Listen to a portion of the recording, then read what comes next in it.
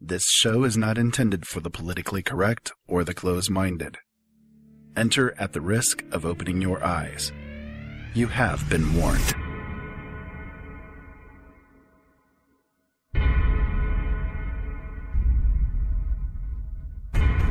Why does the media attack an issue? To get primetime ratings? In my line of work, you got to keep repeating things over and over and over again for the truth to sink in. The Army Air Forces has announced that a flying disc has been found and is now in the possession of the Army. A moment comes when we step out from the old to the new, and when the soul of a nation, long suppressed, finds utterance.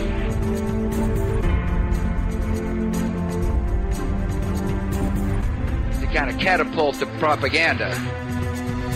You are listening to Open Eyes with your host, Ira Robinson. From the normal to the paranormal, from government cover-ups to the depths of our consciousness, we aim to explore all things. From the dawn of prehistory to current events, no topic is forbidden and nothing remains hidden. No more secrets. Open your eyes and open your mind to the fact that life as we know it is not as we have been taught. Join us at LateNightInTheMidlands.com or OpenEyesNetwork.com as we take this brief journey through the depths of the cosmos and explore what it really means to be human. Many peoples have sacrificed their liberties, only to learn to their sorrow that deceit and mockery, poverty and tyranny are their reward. Whether you're online or offline, intercontinental or intergalactic, hello, and welcome to another fun and exciting edition of Open Eyes. Folks, I got a lot on my plate tonight for you guys. I think that this is going to be a topic that you guys are going to get a lot out of. For me, the topic of consciousness and anything relating to the consciousness is a fascinating subject for me. And I talk about it a lot because, well, it's of course one of my main interests. So a lot of things that I do sort of fall into that realm of things. And I relate a lot of what I talk about to it, because I've done a lot of studies of it over the years. I've done a lot of research when it comes to the consciousness and what people think of it, what science thinks of it, what people throughout history have thought of it, anything relating to it, how we think, how we act, how we perceive ourselves, how the soul is perceived, all of that stuff wrapped into one little concept called the consciousness. I love the subject, and I hope that you guys do too. I hope that you guys get a lot out of tonight's topic. So I'm going to be talking about consciousness and things relating maybe to the paranormal relating to consciousness. How does it interact with it? Does it interact with it? Is some of the things that go on with the consciousness an explanation for the paranormal and that sort of thing? We'll get into all of that, I think, and I hope that you guys find the topic as fascinating as I do. Before I get to the news, I want to give a quick thank you for my radio affiliates, Late Night in the Midlands and K98 Talk. Thank you guys for running my show. I really appreciate it. I appreciate the opportunity to have my voice be heard by many more people. Because of you it's a possibility. And my little diatribes that I do, my little monologues. I hope that you guys have been enjoying the show so far. I've been getting a lot of really good feedback about it all, and I just really appreciate every one of you. So for the news tonight, I ran across a few stories that I had to kind of shake my head at. And I wanted to bring them to your attention because I thought that they were important to take note of. So this first story is one that I know a lot of people in the chat room had been talking about at one point in time. And it's one that I've paid attention to because I've had a lot of questions about it myself. Autopsies are being released for family found dead in Springville home with cups of red liquid. In the article, it says, authorities said the official cause of death for the parents, Benjamin and Christy Strack, is suicide, homicide for the two youngest children, and it could not be determined for the 14-year-old son. Police said the autopsy's drug toxicity caused all 5 deaths. That's not the end of the story, but, however, officials said friends and family told them that Benjamin and Christy said that they were concerned with the evil in the world, a pending apocalypse, and wanted to escape the impending doom. Now, the reason why I brought this up is because I hear this type of thinking a lot in the circles that I follow and in the trends that I follow because of what I do here on Open Eyes. We talk about a lot of subjects that are out there, fringy, whatever it is that you want to say, but not in a negative way. I try to do everything that I do to not put a doom and gloom spin on different things that I talk about. I try to leave you guys with as much of a positive outlook on things as I possibly can, given the state of the news cycles that go on. I try to bring truth.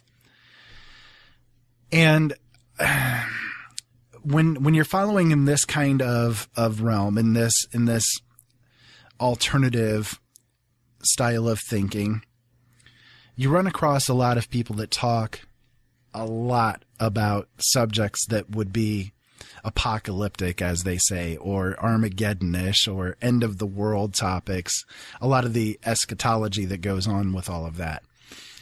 And the problem is that a lot of people out there spread this kind of stuff without really ever considering who's listening and what they might do about it.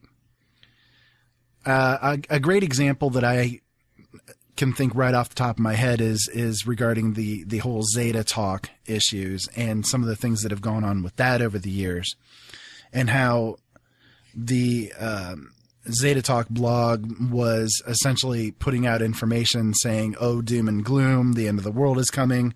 You should kill your pets to save them from the horrors that are coming. And people did. People actually did go and kill their pets, and people did actually go and kill their children and so on and so forth because of this information that was released. And it was all bunk. It was all a lie. It was all BS. And was it done with the best of intentions in mind? Maybe. Was it done with a profit motive in mind? That's more likely. I mean, a lot of times these doom and gloomers, these people that are out there spreading, 2012 is coming to an end, and the world is ending, and there's an asteroid coming that's going to hit us. I mean, look, we just had this big asteroid flyby, okay, that just went past the Earth. And even though there was even half of a minuscule chance that this thing would have any kind of impact on the planet, there were still people that were out there that were doom and glooming with it, that were saying, we're all going to die. This is the end of the world as we know it, and so on and so forth. And a lot of times when you see that kind of person doing this, they're out to sell something. They're out to make a profit in all of this.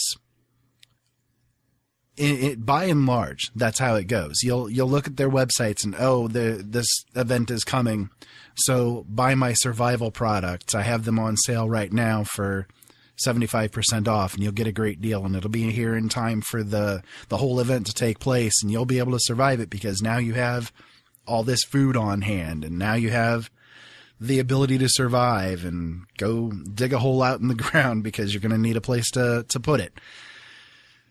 This is how it goes. And a lot of people take advantage of those who don't maybe think critically about the events that are occurring and, well, fall into the traps with it all. It's how it goes. This type of thing has been around since the beginning of human history. There have been people that have said things are coming to an end. People believe them. And then those people who say things are coming to an end, but here I have things that will help you to survive. You see, it's all a profit motive. There's PROFIT involved in the PROPHET. That's how it goes. If they have actually the best of intentions in mind and they're not out to sell something, a lot of times also what goes on is it becomes a form of idol worship for the people. So you have a situation where a person becomes addicted to the feelings of, oh, well, people are paying attention to me, so I have to keep fulfilling that addiction. I have to keep fulfilling that need for my worshipers.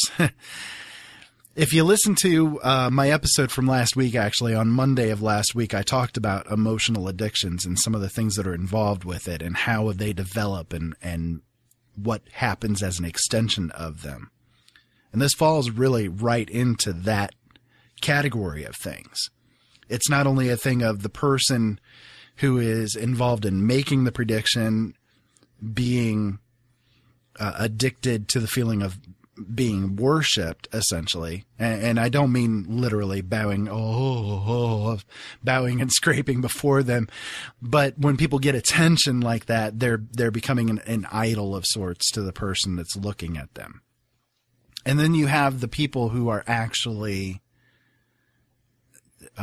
listening to the people over and over, and they are fulfilling an addiction to not only be worshiping this person, and a lot of times they'll just follow the same person over and over again, but they're also fulfilling an emotional addiction to being addicted to the doom pornography, and that fulfills that type of an emotional need. So with this situation in particular, this news story in particular, these people took a story that someone had told them and went a step way beyond, way too far. They not only killed themselves, they killed their children as well, just to escape the impending doom. And I see this type of thing a lot. This type of thing happens a lot more often than you'd like to realize. It really does. I have actually known a couple of people in my personal life that have succumbed to this type of thinking. And it's a horrible thing. It really is. It's very horrible. Let me just put it to you that way. But even having dealings with people, I deal with a lot of people, especially those that have issues that they're wanting to have resolved or wanting help with. They come to me for help because I can help them out with it. And a lot of times they will ask me questions like, or make statements to me like, I feel like the end of the world is coming. Should I kill my children? Should I just relieve them of the pain? And it's like, good God, no, don't even consider that. Don't even think about that. But there really are people that are out there, and a lot of them that have this kind of thought in mind. A lot of people out there are thinking to themselves, should I have a child? Should I even get pregnant? Because what kind of world am I bringing them into? Look, I mean, the world's going to be ending in 2 years, in 5 years, whatever. And I mean, these women, these ladies, they really do have this thought in their mind. Why should I bring a child into this world that's going to end really damn soon? And that's a horrific way to think. But they have become overwhelmed by these people that are out there that put out this doom pornography over and over and over again. And this is the result. Guys, seriously, when it comes to this kind of stuff, when it comes to the end of the world stuff and all of that, listen, it doesn't matter when the world is going to end. If you want my take on it, this is the way you guys need to think. It doesn't matter whether the world is going to end tomorrow or next year or the year after that. It doesn't matter. What matters is right now. What matters is this moment in time. You're not guaranteed to take another breath. So what are you doing right now to improve the world around you? What are you doing right now to improve the lives of your children or to those that you love? What are you doing right now to make the world a better place? Are you focused on the negative or are you focused on the positive? Are you focused on trying to spread love or are you focused on trying to spread doom? You see? You're not guaranteed another breath. You're not guaranteed to even be here by the time that the world is supposedly coming to an end. So what does it matter?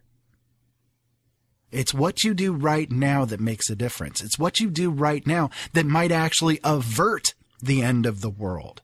You don't know. Listen, you could go out and give the gift of a jacket that you've got sitting in your closet to a homeless person. And that homeless person could then survive, and not only survive, but could become a driving force to make a difference in the world. And you just don't know. But you just made the difference that that person stayed alive. You could go to the grocery store. Excuse me. You could go to the grocery store, smile at somebody, just at random, just give them a smile out of the kindness of your heart. And that person could then go home and their life could be changed because maybe before that smile, they were thinking, you know, today is the day I'm going to end things. People just don't care anymore. People just don't give a crap anymore about other people. But you smiled at them. You gave them a smile. And now they walk home. They walk into their house thinking, you know, maybe there is hope for this world after all. Maybe today isn't the day that I do it. You just don't know, guys. You don't know how much of a difference you make every moment of every day. That's what's important to concentrate on. It doesn't matter when the world is going to end. Stop asking the question. Stop worrying about it. Worry about what's going on right here, right now. That's what makes the difference. Okay? Okay. So, Facebook is declaring war on misinformation.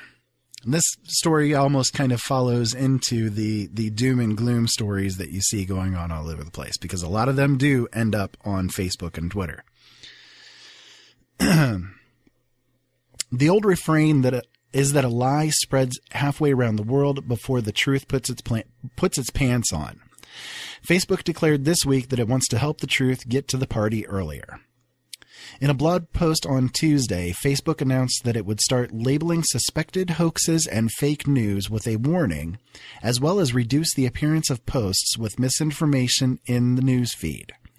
You will start seeing this label on Facebook posts with news that is too good or too horrible to be true. And basically the post will have listed on it, the user community has declared that this news story is likely a fake or likely false information. Facebook's decision to help stop the spread of lies started with a study called Rumor Cascades, conducted in 2013 by its data science team. That's the same team that brought us the infamous emotion contagion study. Do you guys remember hearing about that? That's the study that basically they were manipulating people with fake posts so that they could see how users respond to different news and information that's put out on the news feeds. In the summer of 2013, the Facebook researchers looked at users who had posted false information on the site thinking that it was true. They were able to identify fake stuff en masse by pulling in posts where the user's friends had put links in the comments to rumor debunking site Snopes.com, which doesn't always have its information correct, by the way. I will just state that right now. Two examples the researchers mention of fake news spreading on the site like wildfire that summer were a photo that claimed to be Trayvon Martin at 17, which wasn't, and a receipt suggesting that Obamacare would tax non-medical items like clothes and rifles. It was a bug in the sporting goods store's software. But the researchers also saw very old rumors resurface on the site, such as a photo of a bicycle stuck in the trunk of a tree supposedly left behind by a soldier during World War I that was supposedly to represent the cost of war. The bike was really eaten by the tree, but it was actually just left behind by a forgetful dude in the 1950s. The site is crowdsourcing the truth. It will identify bad posts in two ways: by reports from users flagging the link as a fake news story, but also by taking into account when many people choose to delete posts. The finger has long been pointed at the internet for facilitating the spread of hoaxes and lies. Maybe they should look at the media for that type of thing as well. Hello, false flags. Hello, Sandy Hook. Hello, Paris false flag event. As a huge platform for the social distribution of news and information, Facebook's move could significantly deter the spread of false information. The label it's adding to posts is something people have long called for on Twitter, so that tweets containing false information would be flagged to help stop the spread of untruths. Twitter has not yet added such a feature. At the end of the day, the Facebook's system still relies on human beings to realize information is false and to delete stories that they learn are wrong. So it's only as good as Facebook's users are at detecting BS. Plus, it only applies to links to outside sites. You can't use this to report your conservative uncle for a political diatribe with incorrect facts unless he links to an outside source. Now, that's what they claim. We know for a fact, and it has been proven quite a few times, that Facebook does actively delete posts. Facebook actively censors information and news stories, whether they are false or true. Especially in relation to anything in the alternative field or in the fringy side of things. They actively hunt down information that people are spreading and delete it. You see it all the time with things like medical marijuana facts and facts about Monsanto and all of that stuff. It really, they're real active with it. It's been proven multiple times. So with this type of thing going on, this is not really a new thing, even though they claim that it is. The only newness to this is that they're going to add a feature basically to allow users themselves to also add to the flagging information that this post is a false or a fake post or whatever. I could see this being very misused, especially when it comes to the sock puppets and the propaganda that goes on. Again, I'll refer you to a show that I did previously about propaganda that was last week. People will create multiple social platform or profiles on these different platforms, and they seem realistic. In fact, I spoke about an application or an app that you can buy for your phone or your tablet that will create an entire social profile for you that fakes as if you have a girlfriend or a boyfriend. And it appears real, up to and including having voicemail for this fake person. So social profiles are easy to create. It's as easy as getting an email address, which is cake. It is a cakewalk to get an email address. It doesn't take that much, okay? I'll give you an example. I have my website, OpenEyesNetwork.com, and under that website, I could literally create unlimited email accounts with the blank at OpenEyesNetwork.com. It's as simple as that. You could create 40, 50, 100, 500, 5,000 email profiles if you so desire, and use each of those to create a new account on Facebook. And it's as simple as that. It's as simple as that.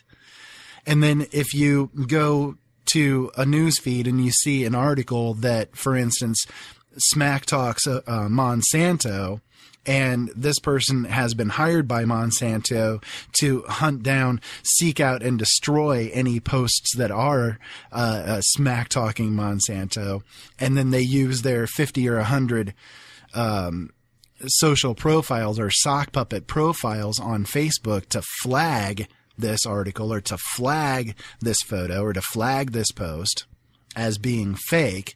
Well, suddenly the social norm, the social bias that works in people, they're going to see this post and say, oh, well, this must be fake because, well, look here, my fellow human beings said that this is false information. You see, it's as simple as that. So guys, when it comes to this, listen, I'm bringing this up because you're going to see this happen. You're going to see this happen on, I know a lot of you guys hang out on Facebook. I know you do.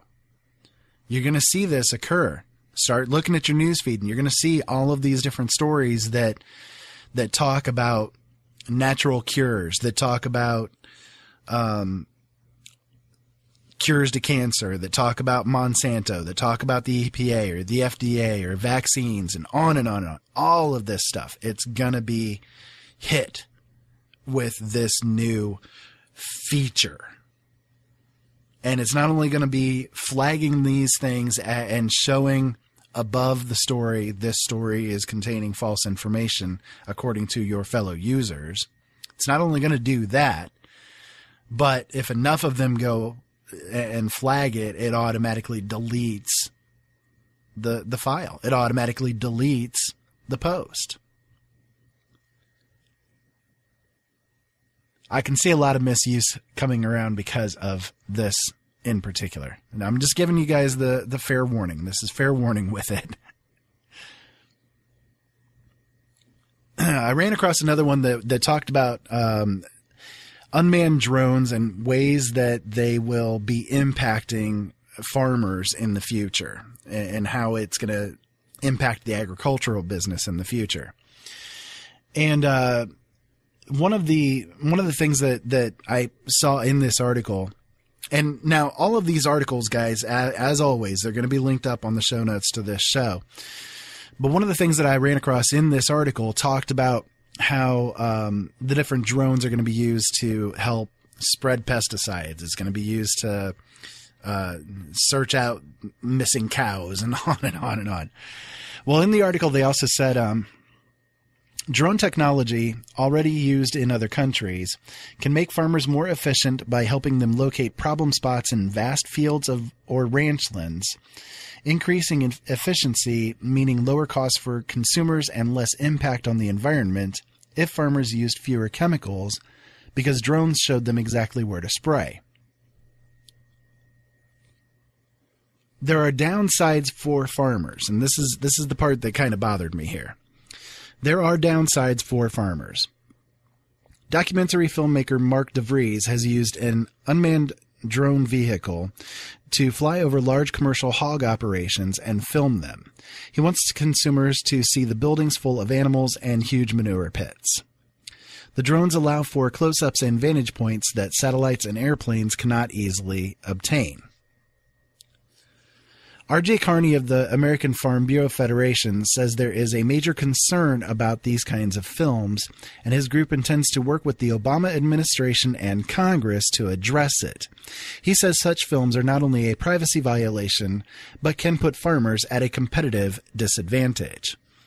So instead of fixing the problems, and I saw this film that this guy made, and you want to talk about absolutely disgusting. I never knew about this, and I recommend you guys take a look at this video that he made. It's only a couple of minutes long, but it shows him flying the drone and recording but him flying the drone over hog farm operations and the pigs being kept in real small, itty bitty, teeny tiny spaces, and all of them are piled up together and in horrible conditions. And then these huge pits of just crap, literally pig crap.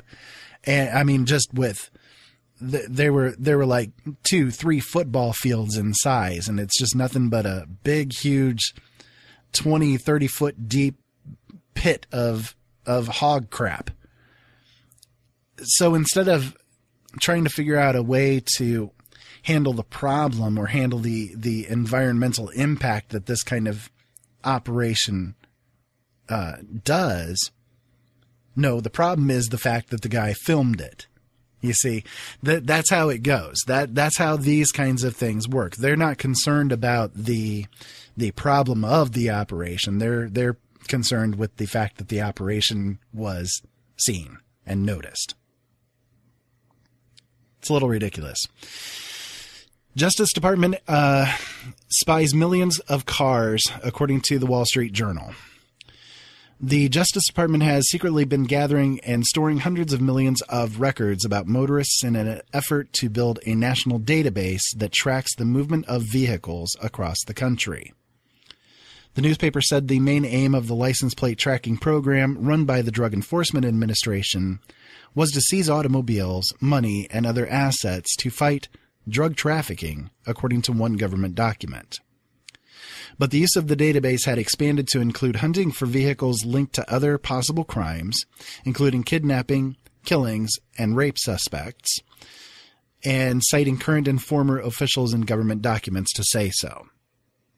Now, listen, we have been saying for a long time now that these kinds of databases exist, that they do spy on everything that goes on, that they do track everything that goes on. And right here is documented proof, once again, that we're right, and that the people who say, oh, well, you guys are full of crap, you guys are lying, they wouldn't do that, they don't spy on people, blah, blah, blah. Listen, they do. We've been proving it over and over again. When are you people going to wake up and actually listen? I've said it before, and I'll say it again. The American public, the masses of the American public, and this isn't even just an American problem, worldwide, the masses of the public are aggressively ignorant. And it's all about mass consumerism and getting whatever it is that they're going to get at that moment. They don't care about anything else. It's aggressive ignorance. You guys have had this stuff pointed out over and over. You know, when it came to the idea that the NSA was recording phone calls and looking at emails and on and on and on, and people said over and over again, you guys are lying, you're full of crap, they don't do that, there's no way they can do that, and then they admitted that they're doing it. Then you guys say, oh, well, we knew that all along. And by you guys, I mean the masses of the public. I'm not meaning you guys, my specific listeners. I know you guys know better. But you get the idea. The masses, the great unwashed out there, they're all about just taking care of themselves and nothing else. And whatever happens, happens. It drives us crazy. It drives me crazy because I spend a lot of time trying to point these kinds of things out to people. And I get told time and time again, you're full of crap, Ira. You don't know what you're talking about, man. They wouldn't do this kind of stuff. Lo and behold, yet again, proven right. Maybe someday people will learn. As a medical researcher at Harvard, Mark Schreim gets a very special kind of spam in his inbox every day. He receives at least one request from an open access medical journal promising to publish his research if he pays $500. Schreim is worried that there might be bigger issues at stake. What exactly are these journals publishing, and who is taking these journals to be credible sources of information? Schreim decided to see how easy it would be to publish an article, so he made one up. Like, he literally made one up. He did it using www.randomtextgenerator.com. The article, entitled Cuckoo for Cocoa Puffs, and its authors are the Venerable Pinkerton A. LeBrain and Orson Welles. The subtitle reads, The Surgical and Neoplastic Role of Cacao Extract in Breakfast Cereals. Schreim submitted it to 37 journals over 2 weeks of time, and so far, 17 of them have accepted it. Several have already typesetted and given him reviews, and one publication says that his methods are novel and innovative. But when Schreim looked up the physical locations of these publications, he discovered that many had very suspicious addresses. One was actually inside of a strip club. So I brought this article up because experts out there, a lot of people claim to be experts, and they will say, oh, well, see, I've been published in this journal and this publication and this journal and this publication, and see, I have a white lab coat on and I have letters behind my name. You need to listen to what I'm saying because I'm telling you the truth and I know what I'm talking about. And here you see, it very well could be that the publication was coming out of a strip club and is a complete sham, a complete fake. You just never know. That's the way that these things go, guys. It really is. The journal publishing business, especially in the medical field, has become big business. They make a killing at it. They really do. Lots of money is involved in it. Like I said, I mean, in this article right here, pay $500, you can get your article published in the journal, in this wonderfully prestigious journal. Take advantage of it today.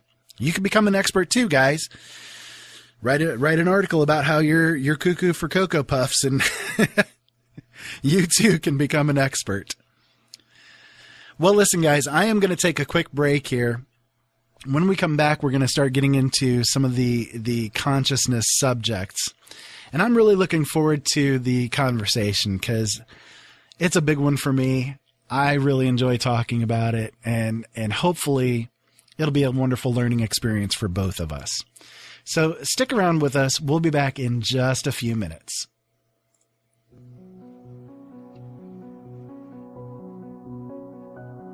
You may be suffering from OMS, Open Mind Syndrome.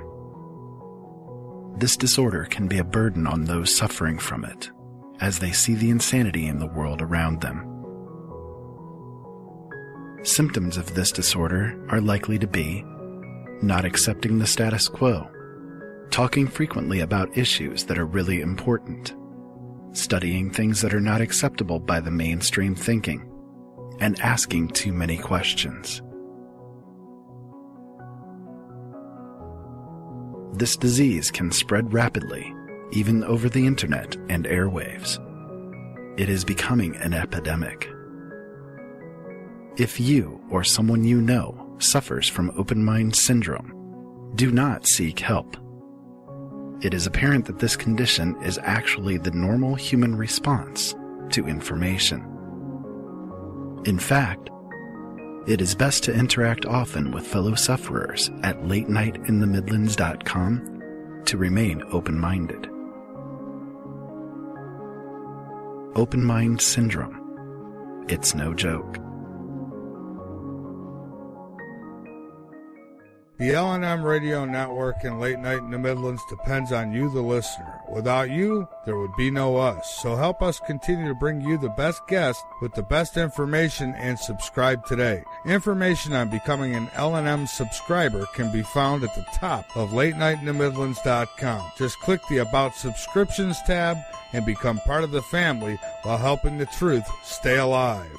And while you're at it, maybe subscriptions aren't for you. A one-time donation helps as well. Click that donate button on the right side of LateNightInTheMidlands.com and help us help you. There are days that the red pill is bitter in my stomach, but I can't get it back out. I think because I have to. I speak because I have no choice. I walk through this dark age we're in with open eyes. Listen to Open Eyes on LateNightInTheMidlands.com. And together, maybe we won't stumble and fall.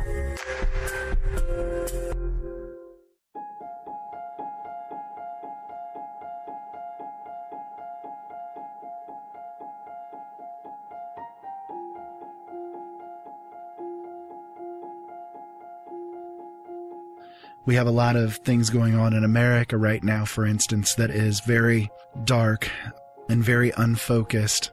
And because of that darkness that's surrounding everybody, and because of that unfocusedness, people are easily manipulated, and they're easily steered into becoming something that they originally never intended to be, and what we as human beings were never originally intended to be.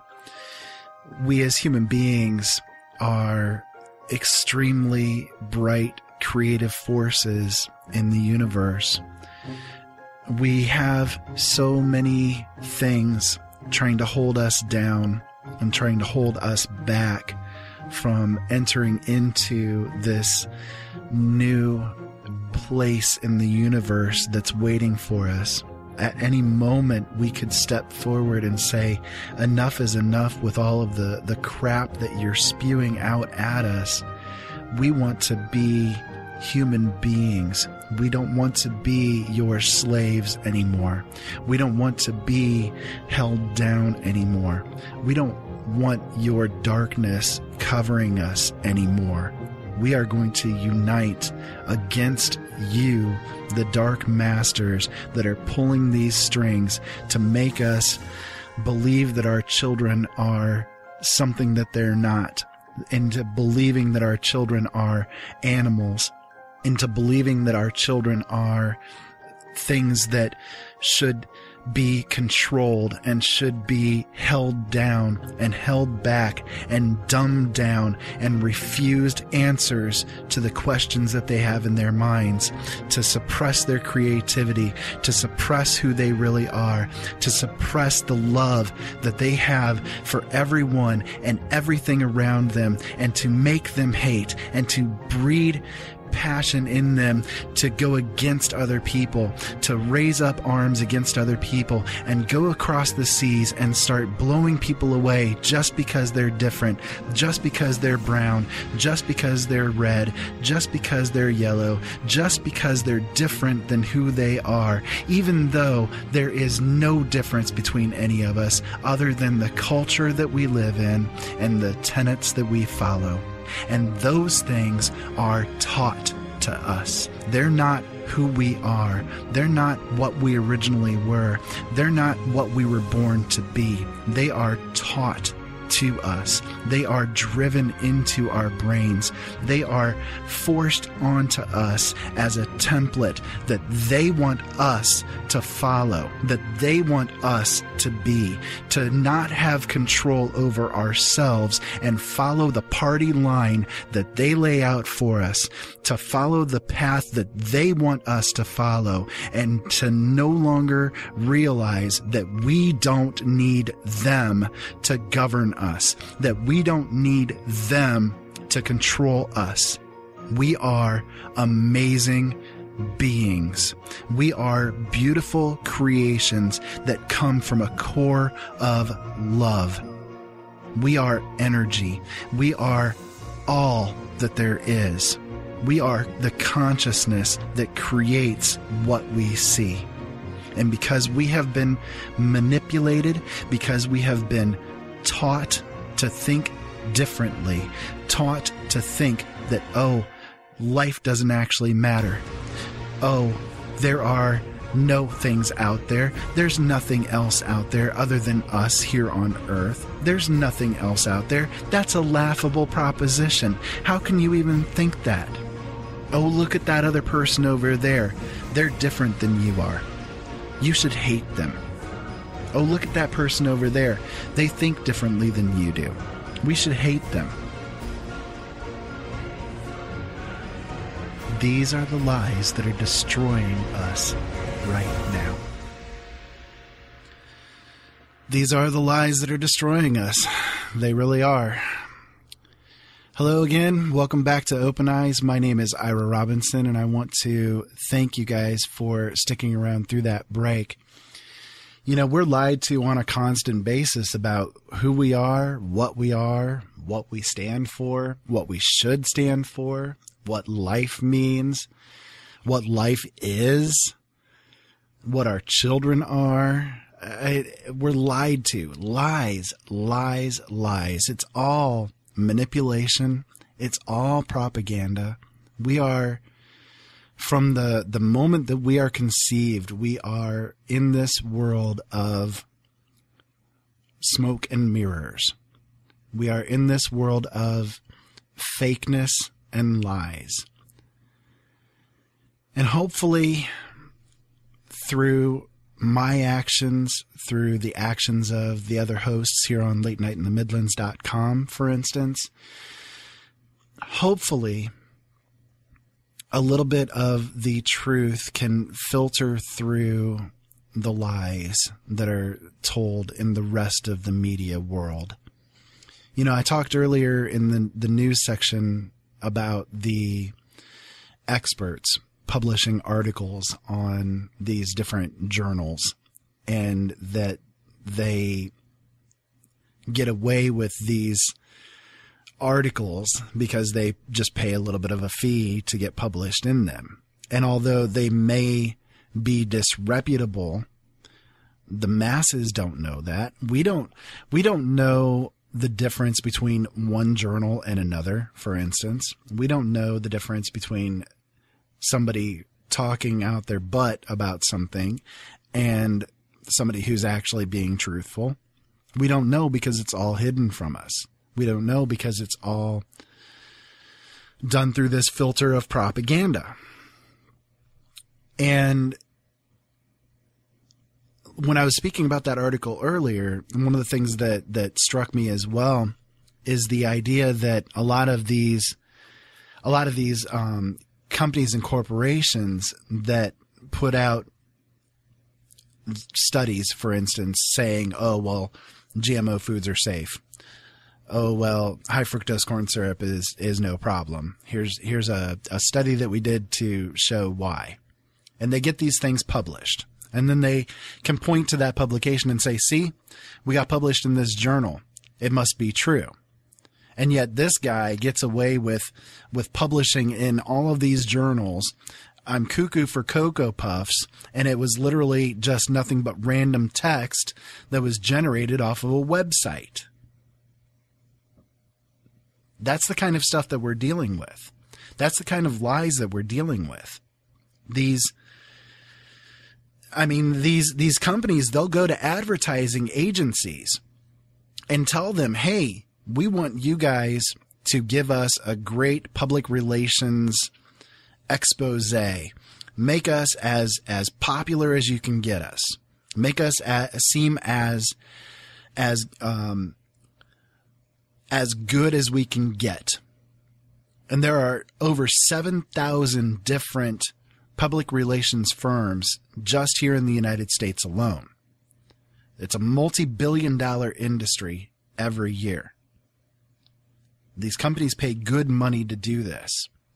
And so these public relations firms, they will go to one of these journals and they'll publish something on one of these journals for their expert that they hire.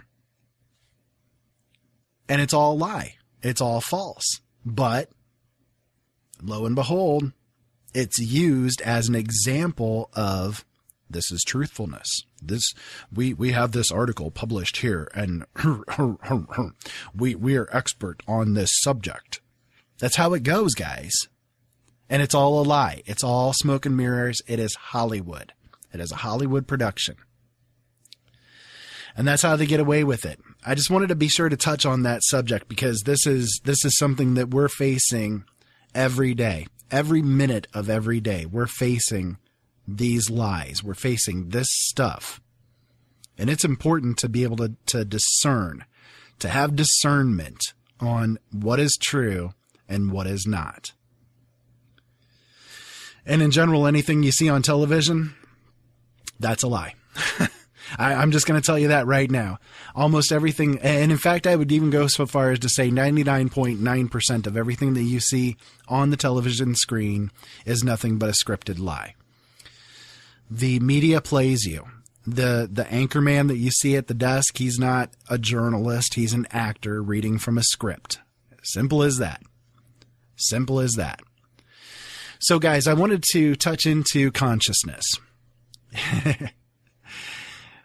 So consciousness is a really important subject, and it's actually a really important subject when it comes to these things that I'm actually talking about here, because it is our consciousnesses that are being manipulated with all of these different lies, with all of these different things. When you, for example, hear propaganda, when you hear these things, like I was just talking about the expert coming onto the screen and saying, well, you know, I've been published in journal. I've got these letters and numbers behind my name. Then you, as the average person, have now been programmed to respond to this person in a certain pre-programmed way.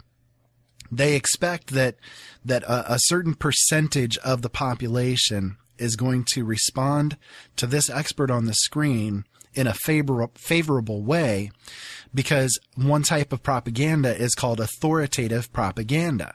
They bring a person who is a supposed symbol of authority, and anything that he says is taken by the average person as that authority information.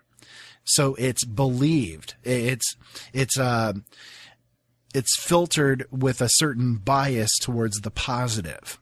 That's how our consciousnesses work. That's how it's how the meat suit works. It's not necessarily how the consciousness works, but the consciousness is it's impacted by the filters that are on us.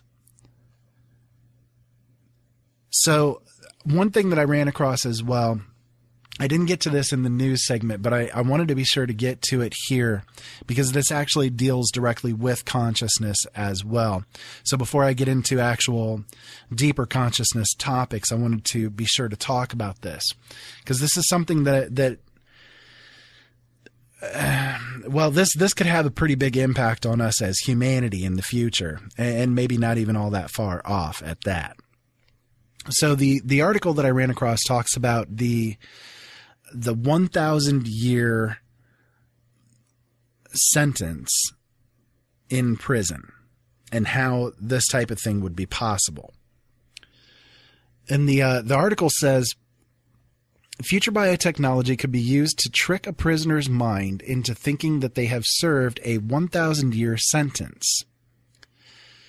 A philosopher named Rebecca Roach is in charge of a team of scholars which are focused on the ways to develop technologies that would transform punishment.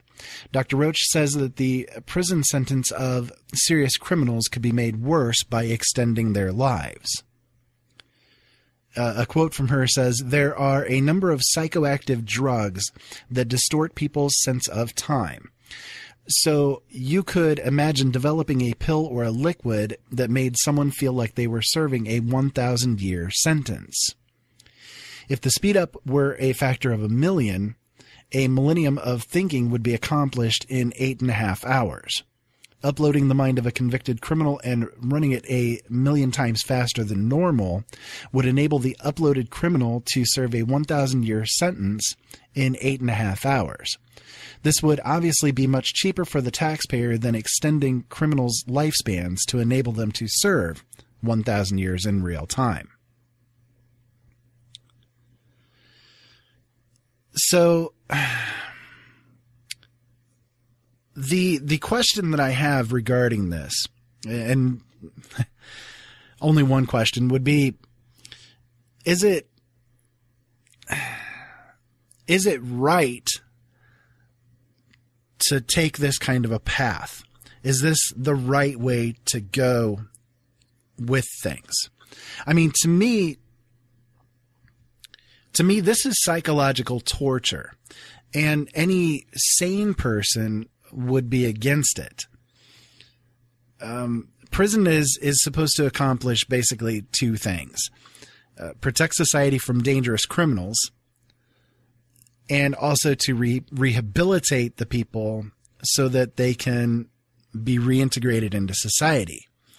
Now, whether that works right now or not is sort of neither here nor there. I mean, it does work for the most part, but there are some that are hardened criminals that may not ever change their ways. But this type of thing doesn't do either one of those. And in fact, it to me is pretty counterproductive. I mean, what is the point of having a person serve 1,000 years worth of time in 8 hours just to release them broken, this broken human being back into society? I mean, are they trying to encourage inmates to break with reality completely and to start going on a rampage once they're released? If someone did something so bad that you think that they deserve a 1,000-year sentence, then you need to get the cojones together to just end their lives, to just execute them and get it over with, instead of torturing someone for 1,000 years worth of time. I mean, does that make sense? If someone did something bad enough that it would require 1,000 years worth of time to rehabilitate them, or that they need to be punished for 1,000 years, you may as well just kill them. You may as well just execute them and get it over with.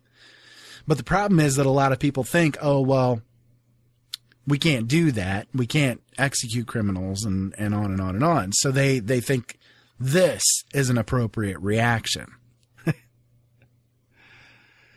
I mean, imagine if someone burned you with a cigarette or something, or I don't know, cut you just before you get injected with this kind of a drug. What kind of thing is going to end up happening with that? Then you're going to be feeling that pain for 1,000 years. I mean, that's a pretty sick thought, really. I wonder how many of these drugs have already been developed by the CIA for use in things like MK Ultra. I mean, maybe that's how this type of thing goes on, right? They inject them with something and now they're extended out for 1,000 years, and well, they got 1,000 years worth of time to manipulate somebody's brain and you know, I mean, how many of these things have already been developed and are currently in use?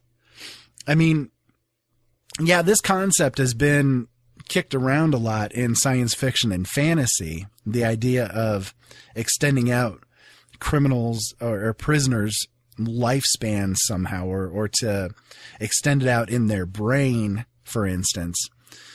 But to actually do it in real life, that's beyond me. That goes beyond anything that I can really accept. I don't care for the idea at all.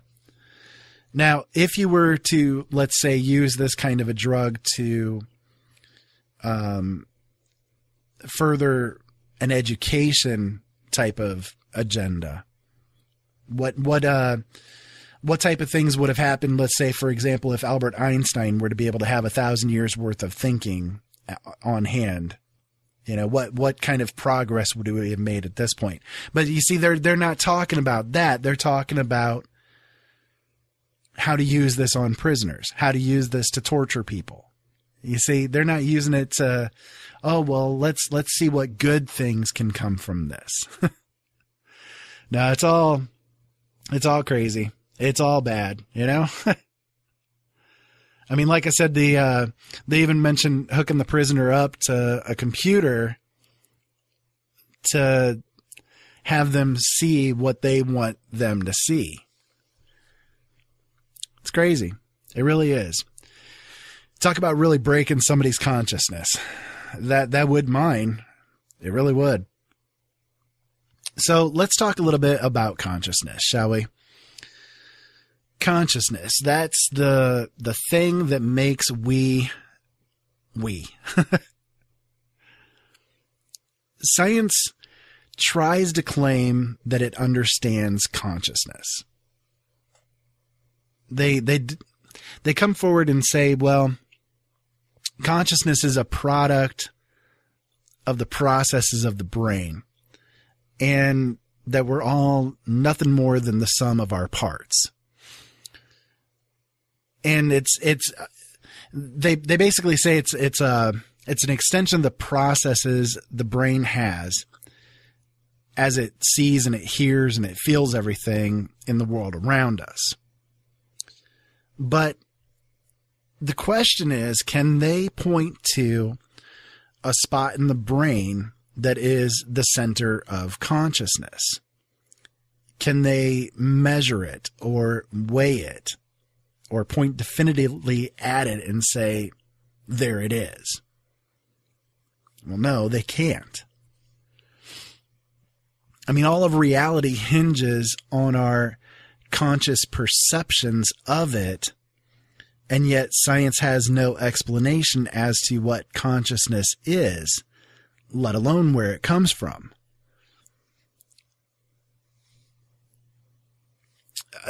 Let's do a little experiment here. Take 5 seconds of time to think about what you're going to be doing tomorrow.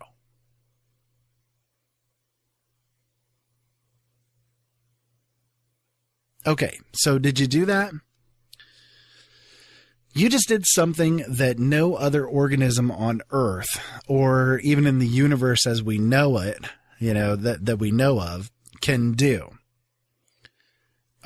We've predicted an alternative future for ourselves, an alternative universe or reality for ourselves that we can then lead ourselves to. So, for instance, the way things stand right now, you are sitting there at your desk, or you're walking on the treadmill, or you're sitting in your car, or wherever it is that you might be right now. Yeah, take a look around at yourself right now. This is the crux of your reality. This is the moment that you're in. There's no future, there's no past, it's just right now. So the future doesn't exist until you get there. It doesn't exist until you enter it and have done whatever it is, and then that future becomes the past. Okay? Well, let's say, for example, you just imagined that you're going to go to the grocery store tomorrow and buy some hamburger. That's an alternative future from the one that you've got right now. And you can lead yourself forward from now until that point in time to fulfill that future, you see. That's pretty powerful. That's a pretty powerful thing, because as far as we know it, no other beings here on this planet can do that. No other beings on this planet can conceive of what it's going to be doing at a future date to be able to then push itself forward to accomplish that goal. Now, let's take 10 seconds And I want you to take this 10 seconds and not think about anything at all. Are you ready? Go.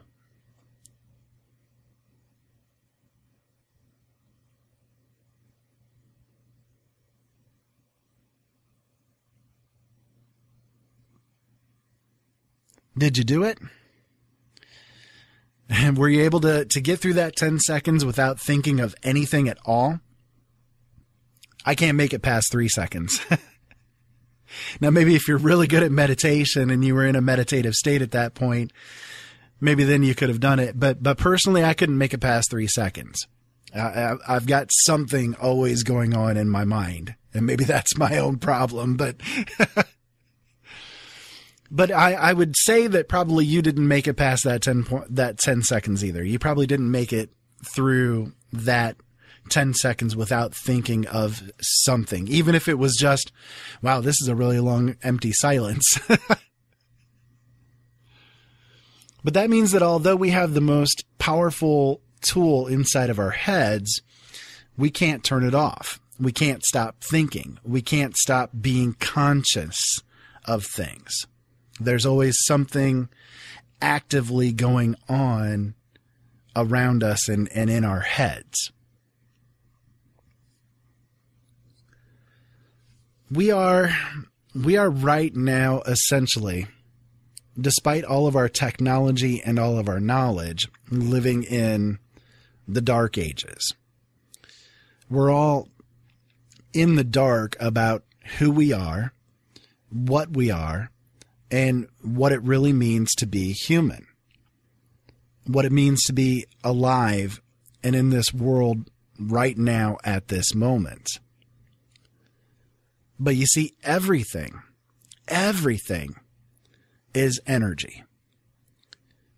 Everything is connected through the energy that's surrounding us, flowing through us, connecting us not only to each other, but to the entirety of existence. You think that your 5 senses tell you that your world is solid. But what you think is solid is just vibrating at a range that your senses can be aware of or can perceive as being real. But that's not what is real. That's not even close to the depths of what is really real. I mean, think about it this way. When you see something, the visual input of the frequencies and the vibrations are entering your pupils and are then going to the back of your brain, where it displays displays the image on a screen there in the back of your head.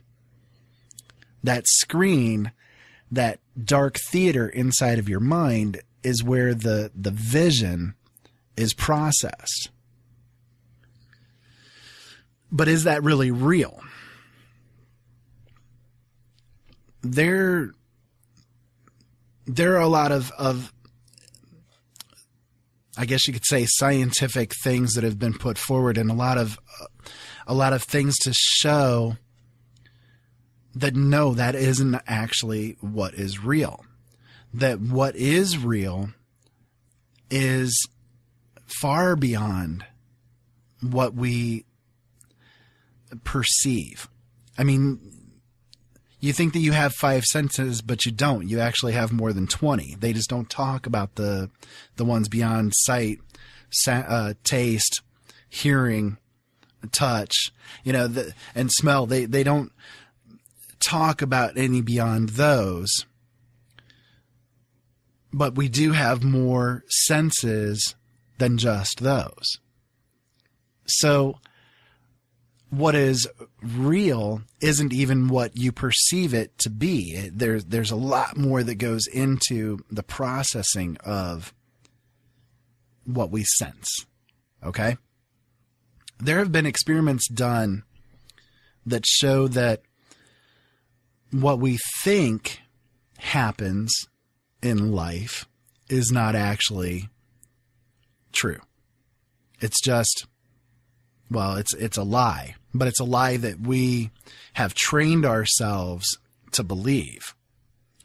So, for example, an experiment that was done, a surgeon during a brain operation placed sensors on the pain receptor areas or the pain response areas of the brain.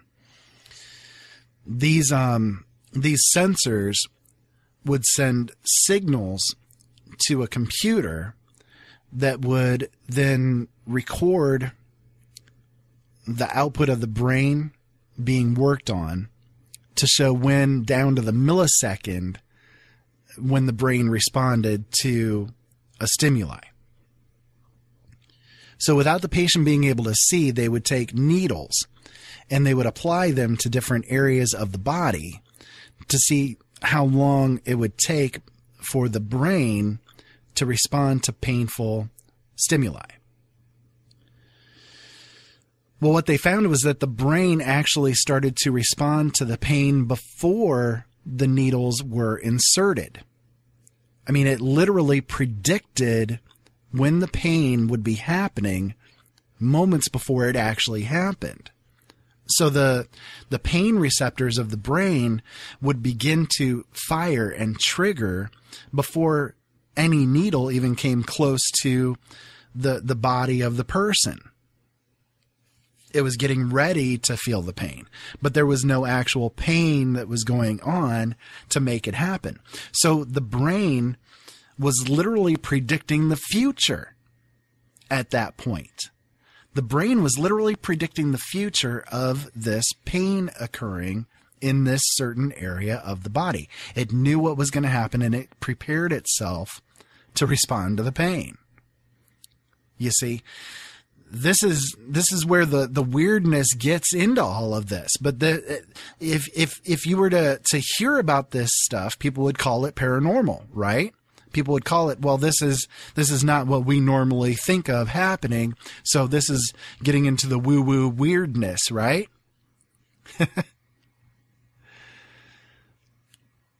So in another experiment, people were tested to see how and why they would respond to certain visual stimuli.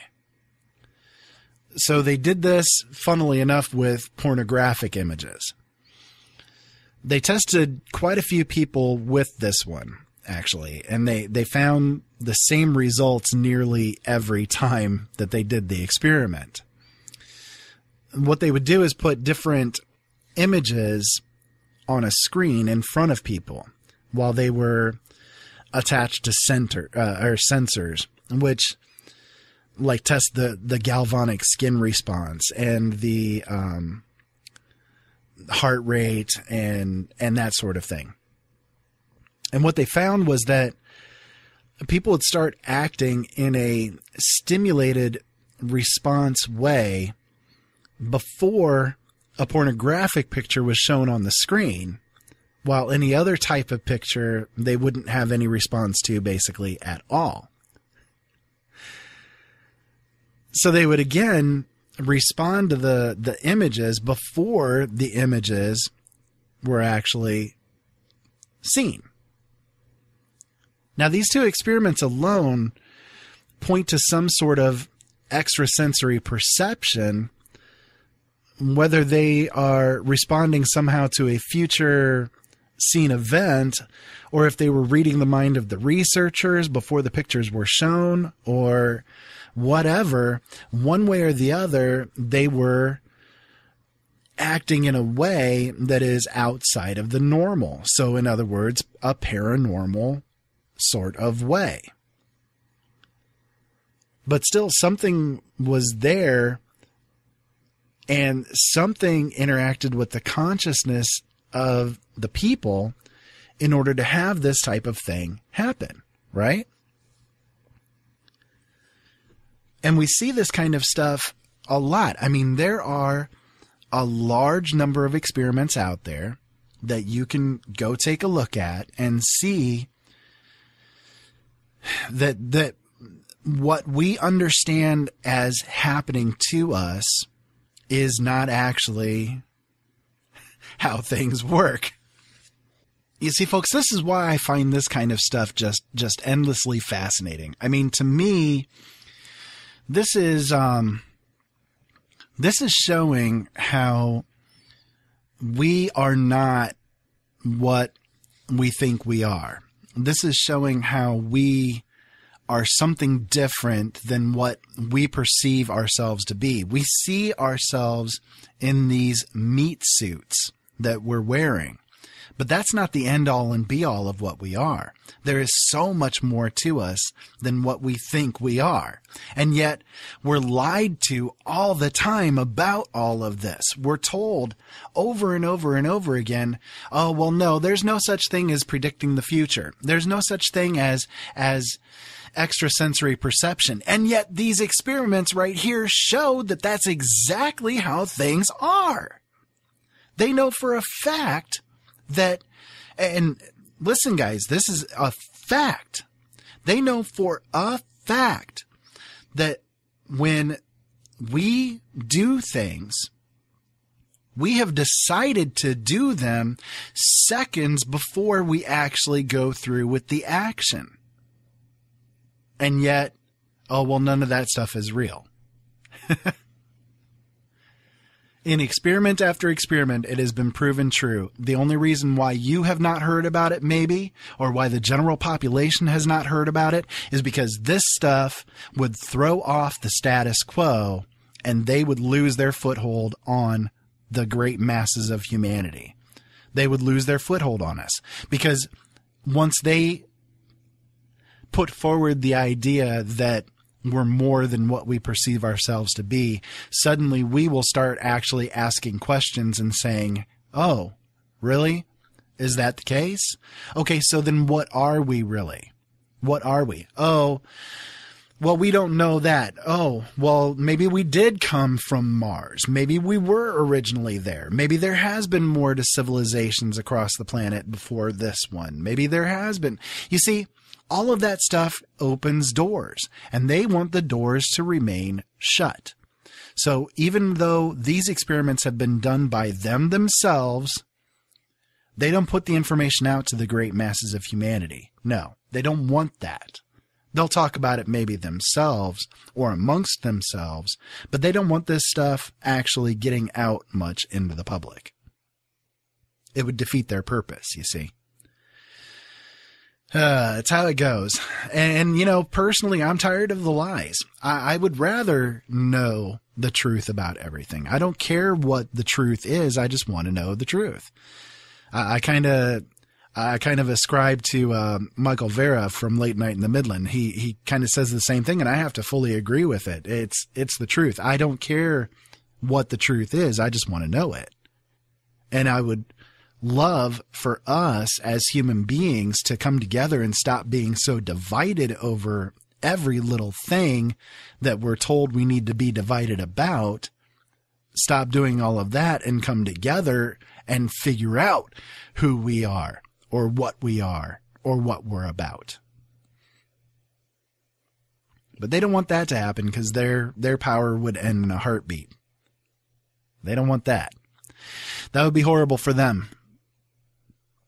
So I wanted to talk about a couple of concepts that happen with regards to consciousness that are problems with consciousness, and how these things actually point to the fact that there is something regarding consciousness that science doesn't have an explanation for, that science doesn't have a thing that they can point to and say in the brain, here's the problem. You see,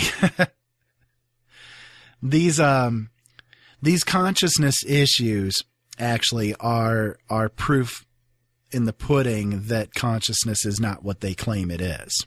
You know, that it's a product of the processes of the brain.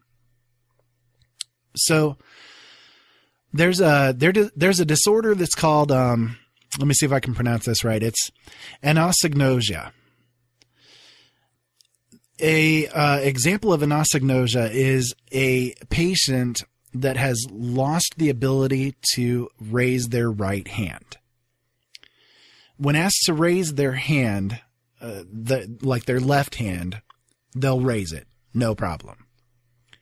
But when they're asked to raise the right one, they will do nothing. And when they're asked why they didn't raise it, they'll give some excuse as to why they didn't. So they'll say something like, oh, well, I didn't feel like it. Or, well, there was a fly on the wall over there, and I didn't want to disturb it by moving my arm and maybe having it land on my arm. So that's why I didn't move it. These patients, they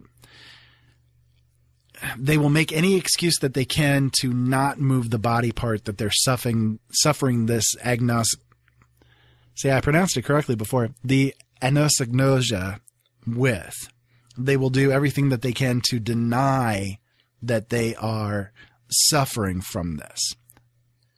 And according to experiments that are done with all of it, the brain, their consciousness, or their brain, it almost doesn't even have the part there to be able to raise the right arm. But the consciousness is making an excuse for it.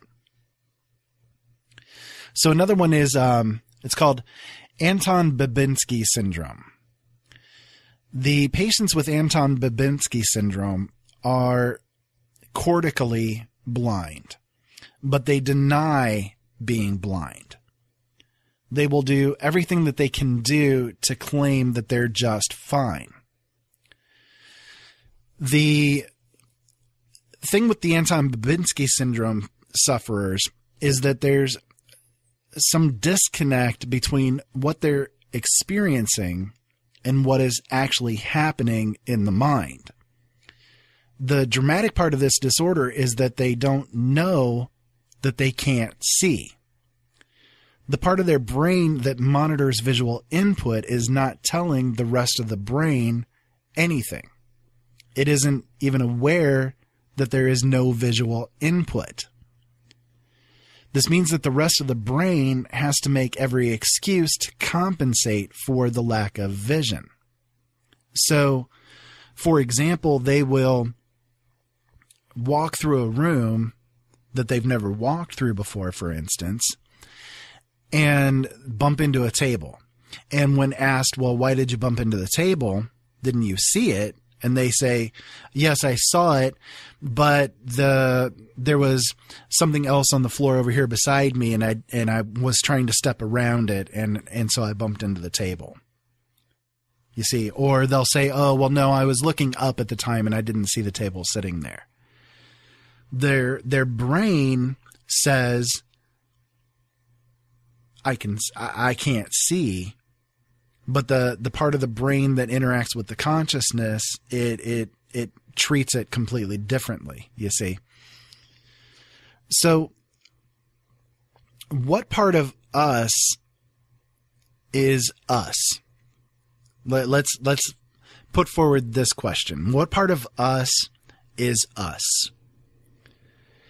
If a person were to replace every single cell from me and replaced it with yours, what point is reached where I become you and you become me? Is the consciousness transferred between the two people? This is the type of question that makes it that points out that consciousness, where does the consciousness end and the meat suit begins, you see. And I'm going to touch into this stuff actually because we have to take a break here. I just realized the time. We're going to take a break here real quick, and when we come back, actually, we're going to go ahead and touch into that topic. We're going to talk about dreams. We're going to talk about death. We're going to talk about spirits and go much more into the more woo-woo kind of aspects of it all. So hang out with us. We'll be back in just a couple of minutes after these messages.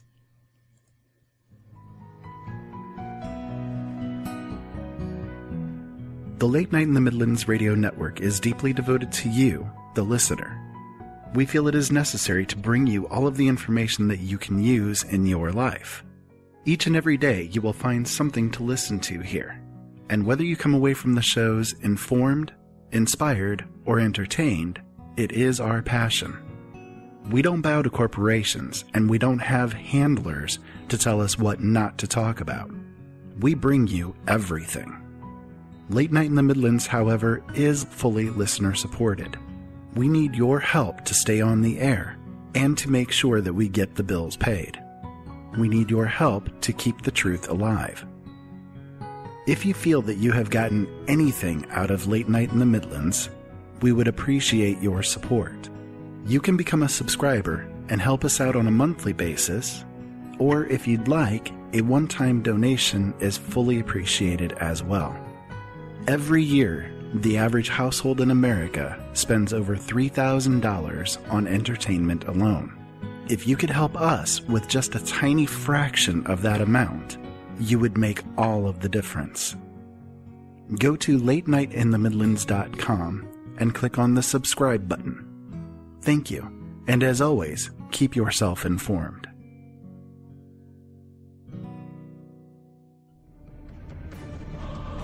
Open Eyes is dedicated to finding the truth in all matters. We are not afraid to be politically incorrect or to ask questions. Whether it is the paranormal, government cover-ups, the dark agenda that the puppet masters have in store for us, or aliens and UFOs, nothing remains hidden.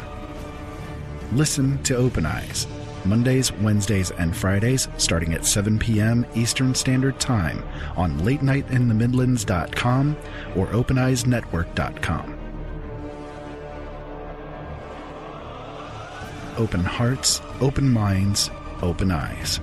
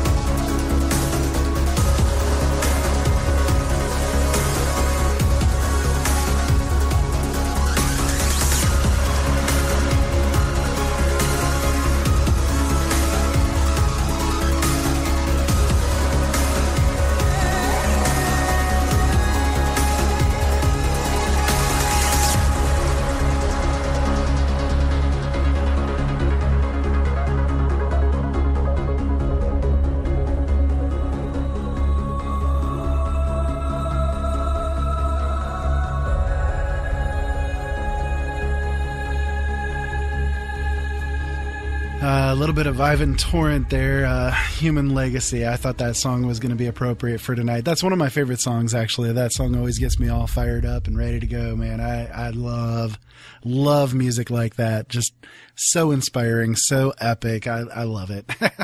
Thought I had to bring that to you. Hello again. My name is Ira, and you're listening to Open Eyes. We've been talking about consciousness and the way that it may interact with the paranormal, and the things that have been hidden from us in regards to the consciousness issue. And hopefully I've brought forward some deep thoughts to you guys so far with all of this, and the way that maybe you think about who you are and what you are and how you relate to the world around you. I wanted to get into the topic of dreams, because dreams are really important when it comes to the consciousness issue and the paranormal as well.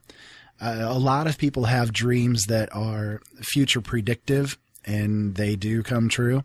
A lot of people have dreams that are very interactive, very telling as far as situations that are going on around them go. You know, people talk about visions and that sort of thing. It's all about dreams. And dreams have a deep impact on our consciousness. So when we dream, where are we? You know, it's incredibly bizarre if you really think about it. We're alive, walking in bodies during the day.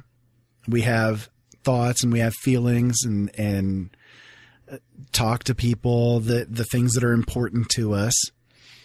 There's something above, something below. You know, the sky's up there and the land's down below. And, you know, I know I'm on this planet Earth, orbiting around this galactic center, and so on and so forth. But when I dream, I'm inside of myself. I'm inside of my own personal bubble, my own reality inside.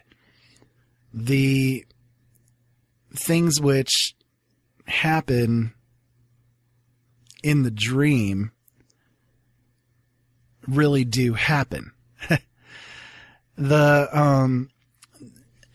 Science has found that when you dream, for instance, and you're dreaming about let's say a specific thing or object or whatever, they've been able to find that the portions of the brain which interact with certain symbols or characteristics light up for the dream as well as when it's seen in reality.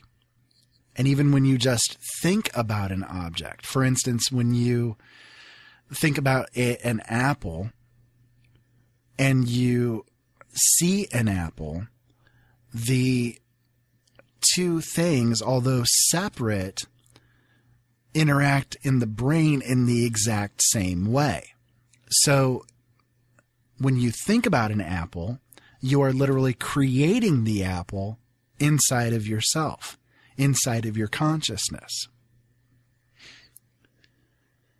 It's kind of amazing to me when I think about it, how these different things happen. I mean,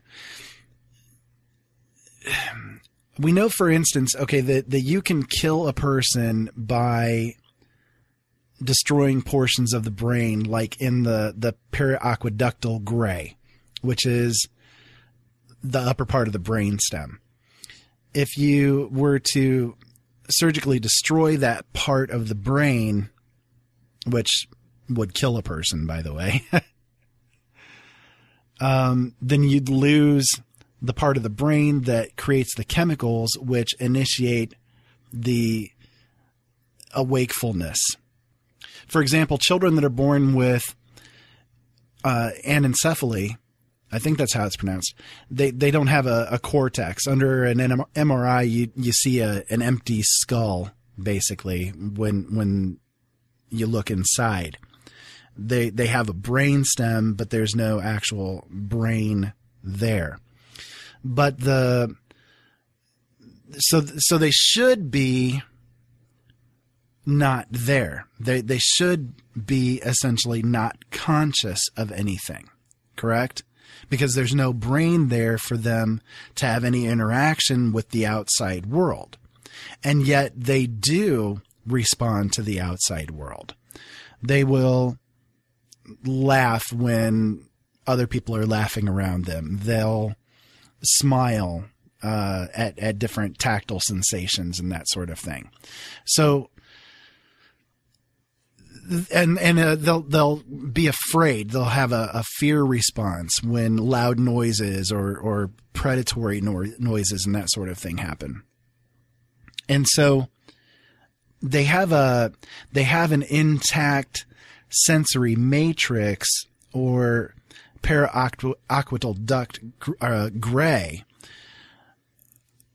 but they're conscious in that section of things. You see, we don't understand how the consciousness is something that's outside of ourselves. You see, the consciousness is outside of the brain. It's above or around it, for instance, but it's not actually inside of the brain.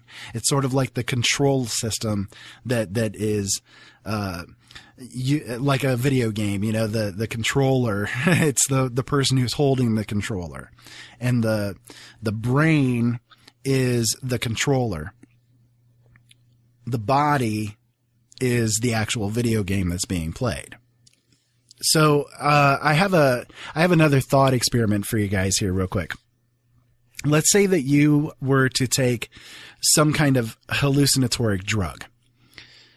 This will hopefully elaborate on what I'm talking about here. So let's say that you take a hallucinogen.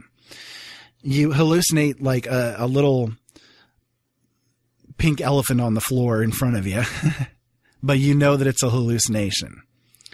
So suddenly it grows huge. It gets big. And the walls go away. And suddenly you find yourself on an African savanna. And your skin turns black, and you touch your face and you realize that you're not yourself, that you're somebody else. So the person that you have become while you are in that state is actually who you are. Your body may be the same, but your consciousness is something completely different. And you will act and interact with the world around you as if that was what reality is. The consciousness can become, can change the reality that you see around you. But the fact is that your brain, for instance, will respond exactly as if this reality is real. I mean, most of the time we're looking at our lives like it's a little 8x10 picture. We can't see around it or past it, and we can't really come to grips with the fact that everything around us is outside of ourselves, and that we ourselves are outside of ourselves also. It's like I've said a few times over the time period that I've been doing my show here, that the person that you are is not actually who you think you are. You're an actor playing a part on a stage. But just like an actor takes on a role and you watch them in the movie, that actor is playing the part, but that actor is not the part. It's the same with us. We interact with everything, and we are acting as if, we're acting as if we are part of this world and part of what we're seeing around us. But the consciousness, our consciousness is the actor that's playing the part. We're not the role, we're the actor. That's where you can start to really understand the world around you. If you can look at it in that light, you'll start to see the difficult things falling away a little bit.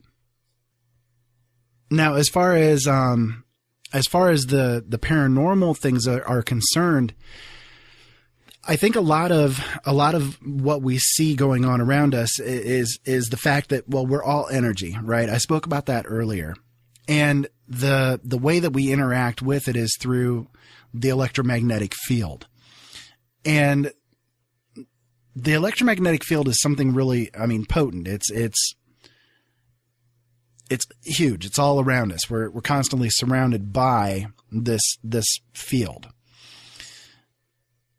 In fact, it's so thick at this point, for example, with all of the different signals that are sent out, the Wi-Fi signals, it's so dense with all the communications bandwidth in the atmosphere that they don't even really use radar anymore. They don't have to. It's so dense that planes and that sort of thing actually create a shadow that can be picked up by devices that measure these fields. They don't really even need radar anymore. Well, we have an electromagnetic field as well, correct? It's created each and every moment that we're alive. People who say that they can see auras, for example, and I would be one of them, by the way, I think are actually just tuned somehow consciously into seeing a bit of that electromagnetic field. Now, you might say that's impossible, or that maybe we're not even built that way, but I'd like you to consider the case of a lady named Concetta Antico. I think that's how her name's pronounced. Concetta. When Concetta Antico looks at a leaf, she sees much more than just green. Around the edge, she says, I'll see strange orange, reds, or purples in the shadows. You might see dark green, but I'll see violet, turquoise, and blue. It's like a mosaic of colors. Antico doesn't just perceive these colors because she's an artist who paints in the Impressionist style. She's also a tetrachromat, which means that she has more receptors in her eyes to absorb color.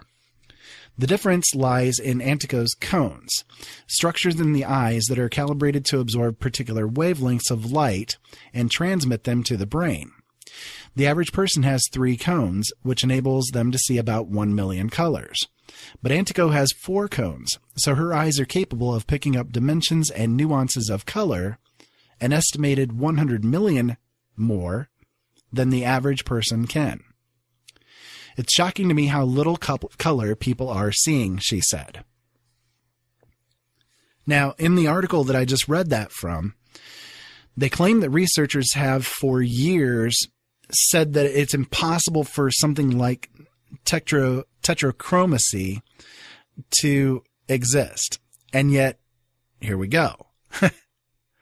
And now they say that at least 1% or more of the population is actually tetrachromatic. So why is there not then the possibility that people like me that have been able to see auras exist?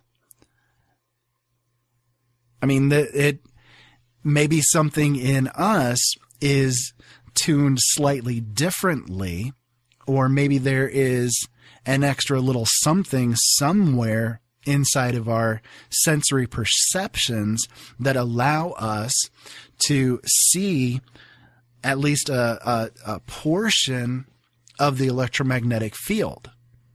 We're surrounded by things that are there that we just don't see because our perceptions don't allow us to. And yet there are other beings and other things that do see them and do interact with them. So why preclude the idea that this type of thing has occurred with those of us that can do this kind of thing, you see? But science is really good at that, right? I mean, JBS Haldane said, the 4 stages of acceptance in science are, number 1, this is worthless nonsense. Number 2, this is an interesting but perverse point of view. Number 3, this is true but quite unimportant. And number 4, I've always said that this was true. And this is exactly how it is, isn't it?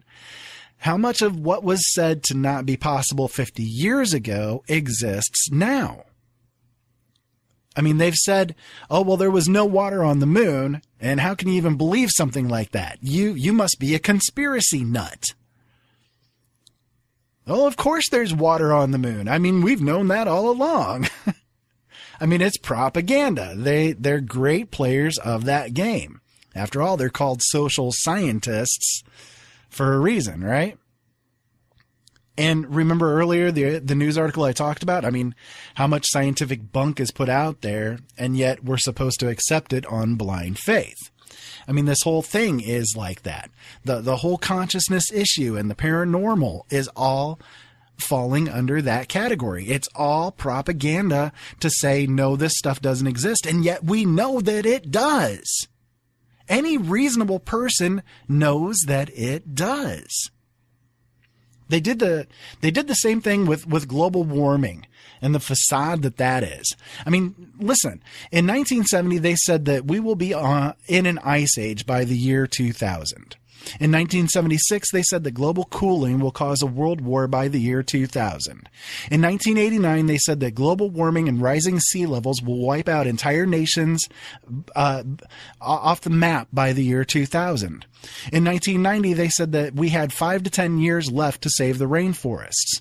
In 1999, they said that the Himalayan glaciers would be gone in 10 years.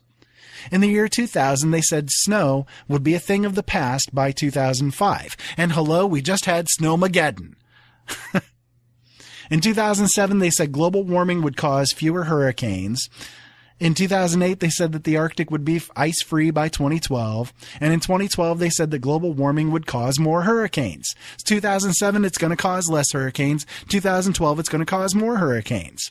And in 2014, they're screaming from the rafters that the science is settled. I mean, do you guys get it yet? They lie. They love to lie. It's either that or the scientists are the most inept people on the face of the planet.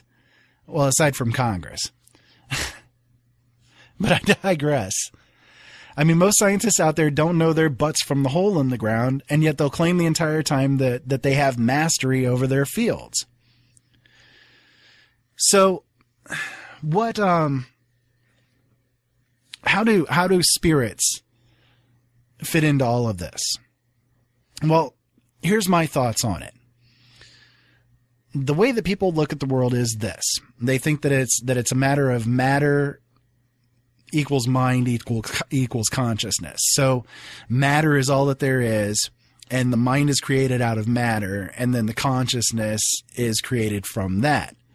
But you can look at it a little differently. You can look at it as consciousness is actually all that there is, and that the mind is created out of the consciousness, and that then space and time and atoms and all of that kind of stuff are actually created out of the mind. And if you think about how our senses tell us how things are, you'll realize that actually is a very large possibility. Now, I've had a lot of dealings with spirits over the years myself, as many of you already know by now. But in my experience, these spirits, these entities, are consciousness. They're self-aware beings who try to communicate. And a lot of times they act and seem like they're part of like a dream state. Like they're not quite awake enough to see or understand that they've passed on, or like they're more emotional. And perhaps this is their consciousnesses, upon passing through death, having imprinted themselves onto the electromagnetic field that's surrounding us. I mean, maybe the electromagnetic field is the universal consciousness field that I talk about sometimes. I mean, if we're all energy, then they are as well. And they're just as able to interact with the world as we are, since we and they are all energy either way. They just interact with it in different ways than we do in these meat suits. But that doesn't mean that they don't exist, right? And I guess that's the best way to think about spirits in relation to a scientific viewpoint of things. If, for instance, this is how it goes, then that may be the way that they interact with everything, is through the electromagnetic field, which is actually all the way of our consciousness interacting with everything that's around us. Now, one thing I wanted to touch on with all of this as well before my time runs out, which I'm running really low on time here, but one thing I wanted to touch on as well is the idea of empathy and people who are empathic. It's another subject that I have a close relation with because I am myself. And with the ideas of consciousness and the way that empaths interact with the world, the way that I see things is that the people who are empathic are essentially just using the senses in a way that I guess is a little bit extended out. It goes into that whole tetrachromatic type of idea, where there's maybe just a little something tweaked or a little something tuned a little bit differently. And essentially, if you think about this, the energy that people put out, I mean, emotions are energy. They are very potent. And people can sense that. I mean, how many people have done experiments over the years where people are given the evil eye and people can actually feel that eye? They feel when people are watching them. It's the same thing. There's no difference between the two. Sensing someone else's emotions is just the same as knowing when someone is staring at you or hearing your name from across the room, even though there's so much noise in between. It's just being able to be picked out in between. There's nothing more woo-woo or dramatic about it than that. It's really just as simple as that. It's just a little slight tweak that you're able to then sense the things that are going on around you. It's really no different. There's nothing as woo-woo and out of sorts than that. So guys, I am unfortunately out of time, and I wish that I wasn't, because this is a really good topic. This is a really good subject, and there's a lot more to it that really needs to be said. But we'll get to that again in another episode because, well, as I said at the beginning of things, this is a topic that really endlessly fascinates me. I wanted to speak real quick, though, real fast. You know, remember, prayer, meditation, and intention, they're all ways that our consciousness interacts with everything around us.